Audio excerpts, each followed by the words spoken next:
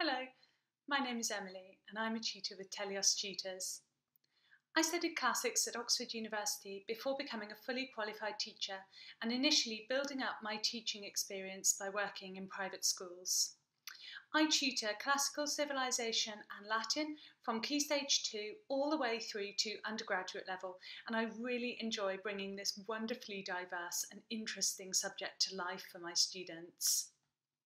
I also have experience in tutoring pupils for 11 and 13 plus entrance examinations in English and verbal reasoning, which I find immensely rewarding.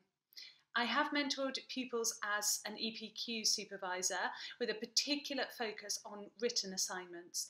So helping pupils to develop the quality, sophistication and originality of their written work is something that I really love to do.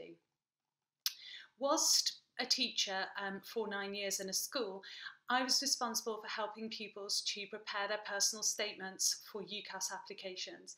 So I have a wealth of experience in that area. I've worked on applications in a wide variety of subjects, including business, economics, medicine, psychology, history, many others. And I have an excellent track record in helping pupils to achieve an offer from their first choice university.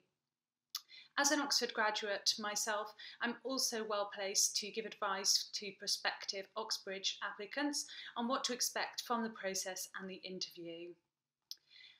As a tutor, I always treat my students as individuals and work to find out their own particular strengths and weaknesses in their academic work, so that we can work together in the most focused way to help them to achieve their potential.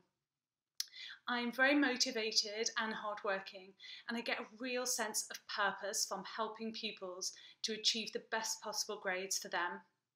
I like to create a positive atmosphere for my lessons based on a strong rapport between myself and my students.